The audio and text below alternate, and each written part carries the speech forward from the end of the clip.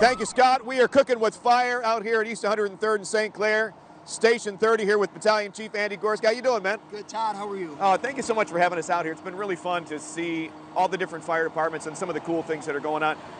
You guys are the busiest ladder in the whole city, right? That's correct. And why is that? What makes it so different for you? Well, I mean, we cover the northeast side of the city. Yeah. So we cover from east 185th to east 55th, and then as far south as the hospitals. Yeah. So it's just a large area. So okay. it's a big normal, big area. And you would have a lot of higher buildings out in this part of the town too. It is. Yeah. The population base here, it keeps us busy. Yeah. So. How high does that ladder go?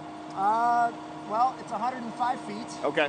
So it gets used a lot. Yeah. These guys are excellent with it. So at every house fire that we go to, they're typically putting the aerial up.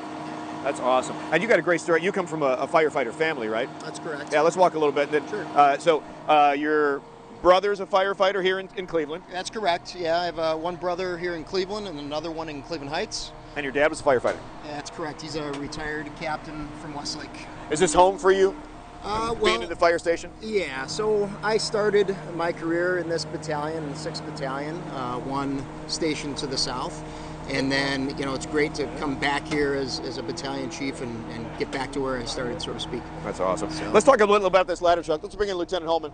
And just some of the different things you guys have and some of the accessories that are available to you. Yeah, what we have an electric-powered fan here to clear any smoke from inside someone's house that maybe it got smoked up, a building, something like that.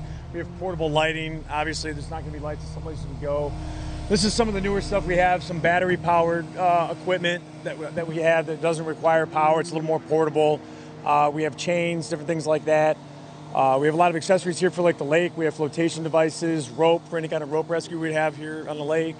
Let's zip around the other side of the truck too, because you got a lot over there, and I know that you got the jaws of life out, so I want to see those. Let's talk about all the different ladders too that we have. Yeah, so we have a whole variety of different size ladders for different situations. Not every situation would call for the giant aerial. We can't get to things.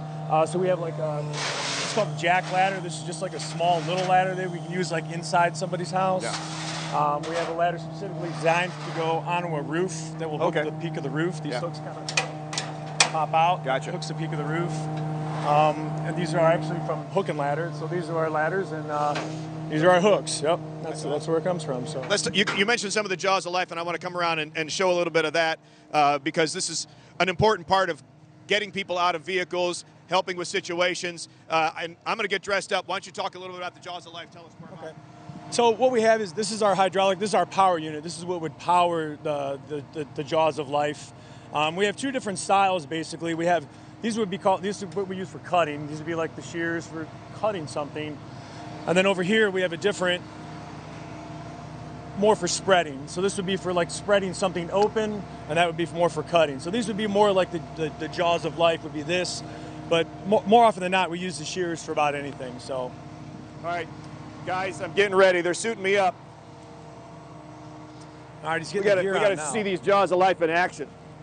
Now, are these fairly easy to use? I mean, obviously a lot of training. I got a little briefing on this earlier. Start this up. Oh, there we go. All right. So I'm going to show you guys, Christy and Wayne, what this is all about. Cool. All right. All right, jaws of life in action. This is what they do. That's what it's all about here at Station 30. They use the ladder truck. They use these jaws of life. All right. There. Oh my gosh, that's heavy. Open them up. So you gotta hold it so it opens all the way up. There you go. Don't fight the tool, just let it do its thing. Yep. And then go on the other side of it. Over here? Yep. Where? Go on the other side. Go Over here? All right. Here we go, guys. This is what it's all about. Jaws of life in action. Oh, that's good stuff. My goodness. Yeah. There you go. Woo! Wow. That's good stuff. That was cool. Like it. That was cool. That's nice. Not only do they do important work here, life-saving stuff, they also have a lot of fun. We're going to show you some fun stuff coming up in the 8 o'clock hour. Back to you guys. I love it, man. I love it. Never seen that in action. That's good stuff. They use that to get into cars, that after accidents and stuff like that. Very important. Very